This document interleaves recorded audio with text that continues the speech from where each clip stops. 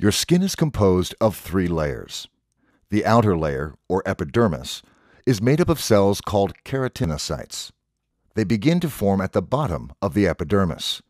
They divide, pushing already formed cells upwards. By the time the cells reach the skin's surface, they are no longer alive. These are the dead skin cells we constantly shed. This process usually takes about 30 days. In psoriasis, it takes only 3 to 4. And instead of falling off, the dead cells pile up. Psoriasis results from a problem with a type of white blood cell in the immune system called a T cell. T cells normally detect and fight off foreign substances. In psoriasis, T cells attack healthy skin cells and trigger an immune response. Blood vessels in the skin get larger. Other white blood cells enter the epidermis. The T cells release messenger chemicals called cytokines, which tell the keratinocytes to reproduce and mature much faster than normal.